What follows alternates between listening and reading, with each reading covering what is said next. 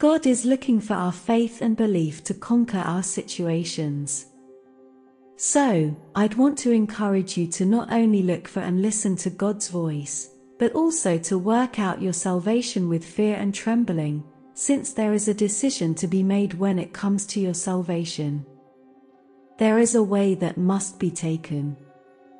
The broad or narrow road, the route of holiness, where you carry your cross and forsake the delights of this world, or the world's way.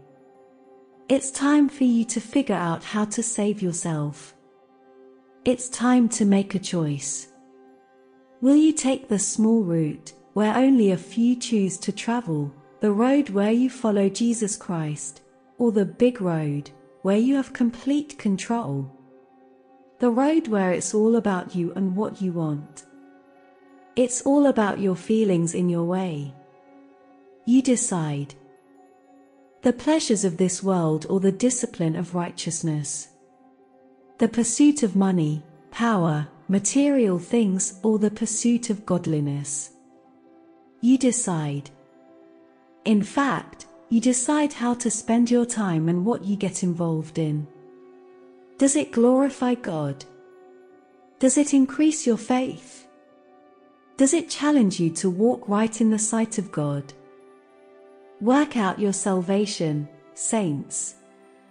You have the choice to be diligent in prayer, in reading God's word, and in developing your inner spirit man. It's all up to you. You are making decisions every second of your life. A choice on whether or not to put God first. You must decide whether or not you will focus on God's word on a daily basis.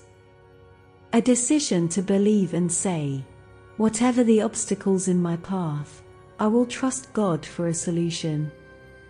Despite my difficulties, I will continue to adore the Lord.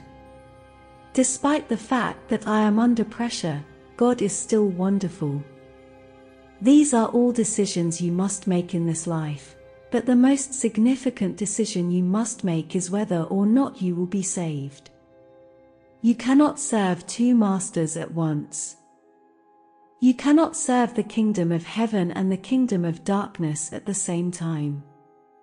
There is no one foot in and one foot out with this decision, and for your salvation, you have to make a decision. You have to decide that it is eternal life that you want, and there is only one who is the way, the truth, and the life. And that one is Jesus Christ.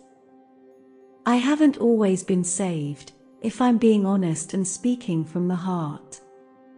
I wasn't always the excellent, strong Christian that others may have assumed I was. I'll confess that I'm having trouble.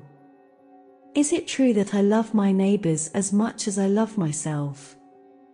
Because it's difficult, I don't do it all of the time. It's difficult to give the other person the benefit of the doubt.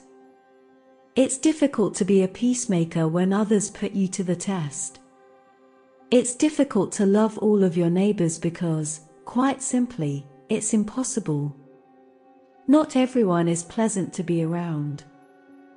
It's not simple to love everyone, and you know what else is difficult?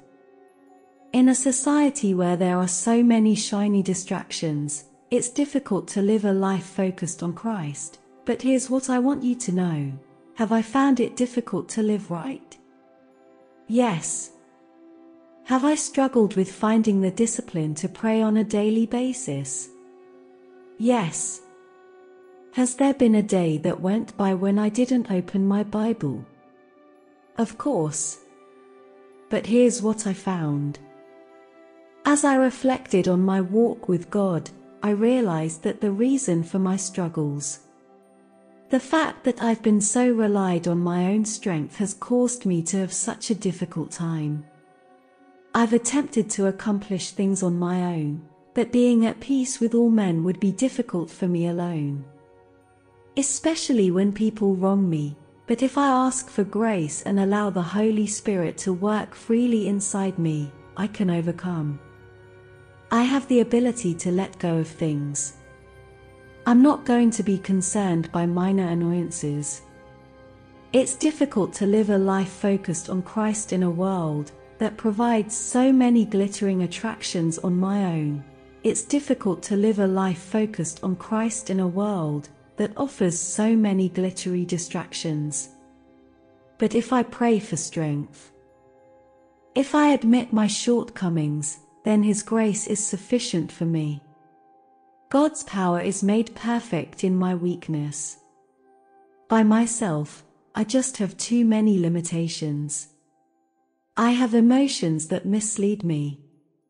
I have feelings that tempt me. I have thoughts that cloud my judgment. This is why you shouldn't try and rely on your own power and might. If we try to achieve things on our own, we will all fall short at some point. So, like me, you may be in a position where you're battling to perform God's work. To live righteously, to live a life agreeable to God, I would advise you to begin relying on God's strength, for you will never be able to defeat the devil on your own. You'll need the strength, the miraculous working power contained in Jesus' blood. Because the Bible states, "But you will receive strength when the Holy Spirit comes upon you." You need the Holy Spirit's power.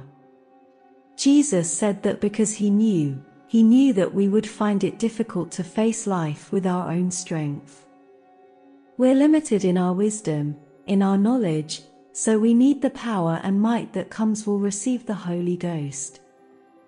Hear me when I say that we can and we should live by the power that's in the name of Jesus.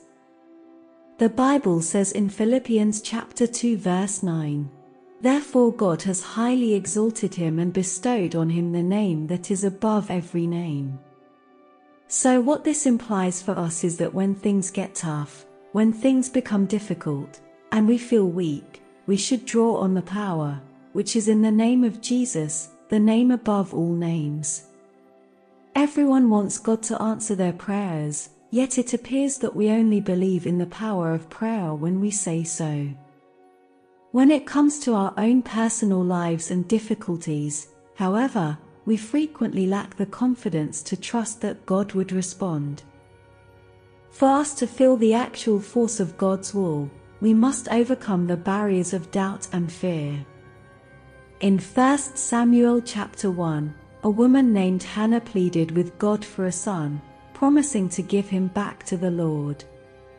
Hannah was in a tough place, a barren second wife who was ridiculed and humiliated by others who easily had children. And in her season of difficulty, she prayed. We have to remember to remain faithful in prayer during difficult times, because God is our source of strength, and if you are not grounded in prayer, where will you get the strength to endure? So praying is a must.